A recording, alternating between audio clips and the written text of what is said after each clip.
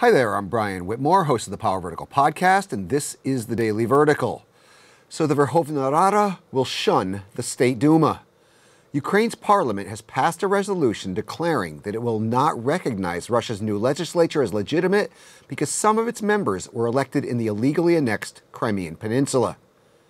Ukrainian prosecutors, meanwhile, have followed up by opening a criminal case against electoral officials in Crimea. Now, this, of course, was to be expected. There is just no way Ukraine can recognize a legislature that was partially elected on territory that was forcefully and illegally stolen from it. But the question now is, will anybody else follow their lead? Several countries, including Lithuania, Poland, and the United States, have said they don't recognize the legitimacy of the elections in Crimea.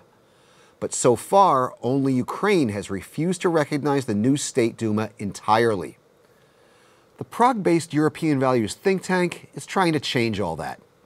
It's launched a petition calling on all democratic parliaments to withhold recognition from the Russian State Duma, suspend all interparliamentary cooperation with it, and place Crimean electoral officials as well as lawmakers who won seats there under international sanctions. Russia crossed an important line on Sunday. They held elections on somebody else's territory. They held elections on the first forcefully annexed territory in Europe since World War II. And by holding elections there, they hoped to legitimize this in the eyes of the world. They hoped once and for all to establish a fait accompli.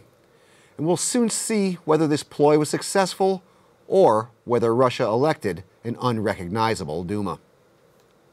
Keep telling me what you think in the comments section, on the Power Vertical's Twitter feed, and on our Facebook page. I'm Brian Whitmore, and that was the Daily Vertical.